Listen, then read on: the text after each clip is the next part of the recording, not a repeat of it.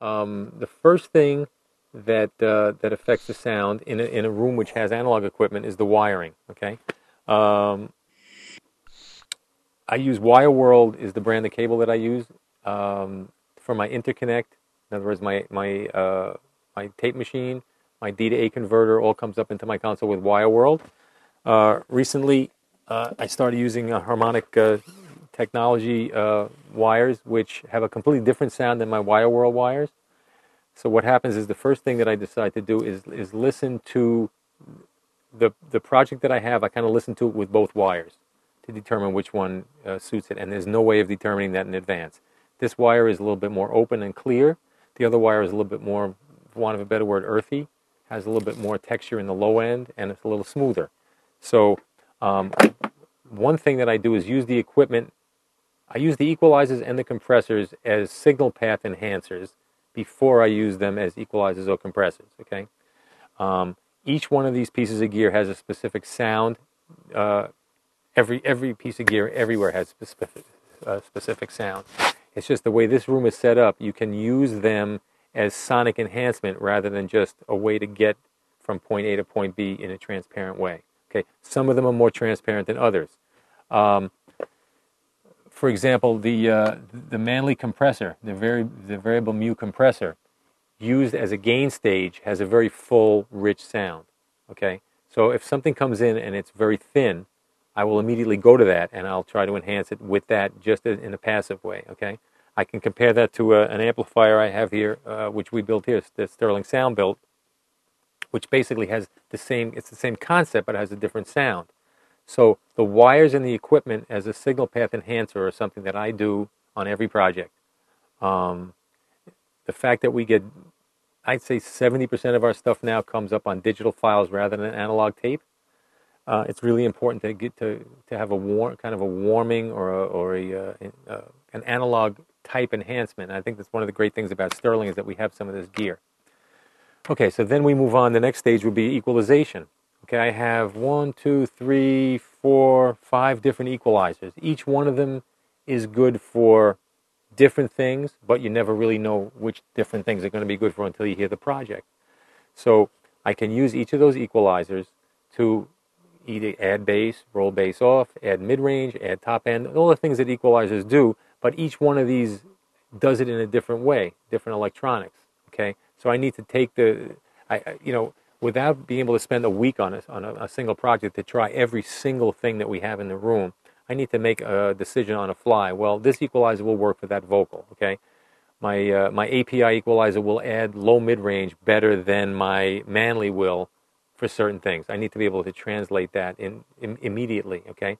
Now, on a project like a couple of years ago, I did Bob Dylan's catalog, 16 albums. Okay. Now, this was funded by Sony Legacy, and we really had the time to be able to experiment. In this case, I could really use the different equalizers and try all kinds of different things and compare them. But most of the time, I don't have the time. We generally work in one day on an album. 8 hours is the maximum, 9 hours maximum, okay?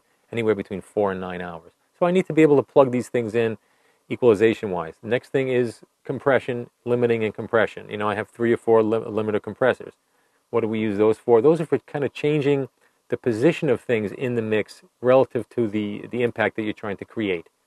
Frequently the drums will be too loud, okay? And by the drums being loud, it kind of pushes back the melodic elements of the mix. So how do you push the drums back? You need to compress them. How do you compress them? Different compressors have different sounds, different speeds, have a different effect on the percussive aspect. Okay. Another thing that happens is in the bass area. If the bass is very warm and wide, you might want to make it a little bit more compact, so it just kind of musically doesn't get in the way of the rhythmic elements of the mix. So I have a couple of different compressors here. I have these pendulum audio compressors, and one is a tube and one is a solid state, and they have a completely different sound. So again, one of those things. If I have the time, I'll try both of them. If I don't have the time, I need to make a decision on a fly.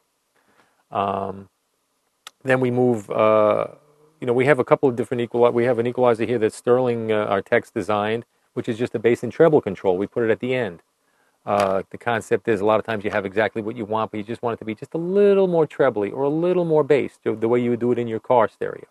Okay, so we have an equalizer for that. Then you move into the digital area where you're doing something a little bit different now. You're taking what you've done and you're trying to make what you've done sound as loud as possible for the medium of the CD, okay? This is where mastering gets a little bit more complicated, and you have to make a little bit more of a decision on your priorities. How important is volume, or how important is the music in terms of what you think will max out the intensity of the music? Just because something is louder doesn't necessarily mean it has more impact. Of course, if you're a little bit simple, you would think that just because it's louder, it has more impact. But then you realize sometimes if you just turn it up or turn it down, you've lost some impact by making it louder. Why does that happen? Because digital can only be so loud on a CD. All right, so we need to walk that line between the loud CD and enhancing the impact of the product. So I have a series of digital compressors here. One of them custom designed by Zsys, which is very transparent. I also have a regular standard L2, which really does have a sound. It has a sound to the point where you really need to equalize differently if you are going to use that. So again, my first question to my clients: what's your goal? What do you want? Does your CD need to be the loudest CD that you listen to on the day you take it home, or are you okay with it being less loud but possibly have more impact? So, we have something to plug in here for basically everything, and I haven't embarked on the plug-in software that we have in PeerMix or some of the new things that are coming out, but in the next few months I'll be working a little bit with the Audio Cube to try to develop the plug-in software in the Audio Cube to correlate with what I already do. Possibly make the CDs sound a little bit better, give me a little bit more creative control, a little bit more flexibility to be able to do some new things, keep it fresh, and that's basically what we got here.